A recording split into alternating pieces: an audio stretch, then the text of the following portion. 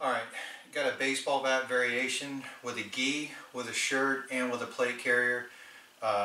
Just kind of give you some different perspectives on how the gi or how the upper garment can be used to your benefit regardless of what the individual is wearing. So starting with the gi, what I'm going to do is after I get side mount, what I'm looking to do is I'm looking to get up into the basically off on a 45, like in an upper mount type position or a 6'9" position.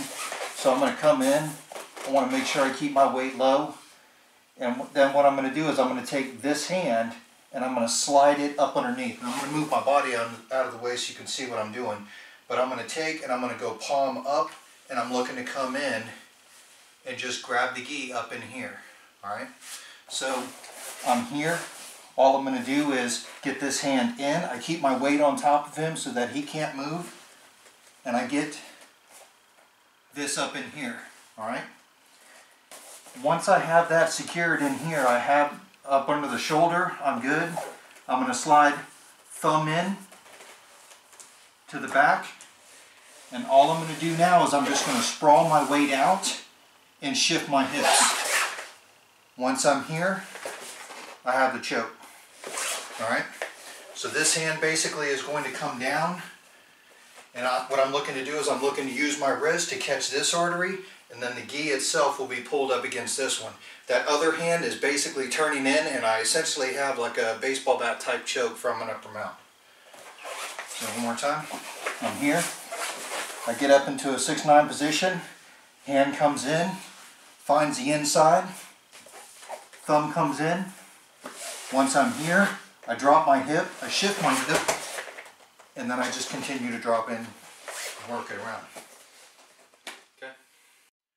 Alright, so we're looking at doing the same position. Basically, let's say a street fight type scenario where the individual is wearing a t-shirt, which is probably the lightest garment that an individual might wear.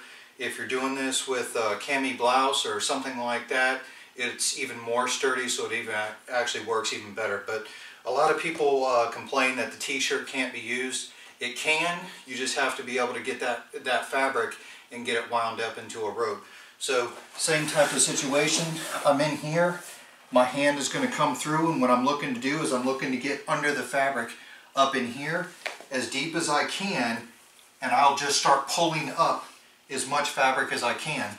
If I have the opportunity, I can pull this up into here and grab deeper, but it may not be feasible just depending on your situation. It's fine if I sew this up into here and I just start pulling up as much fabric as I can kind of clinch up with my fingers. So once this comes up into here, I'm looking to just grab as much fabric as I can. The same situation as before with the gi. Thumb goes in, grab as much fabric as you can, drop that hip, shift the hip, and then I've got the choke. Okay? One more time.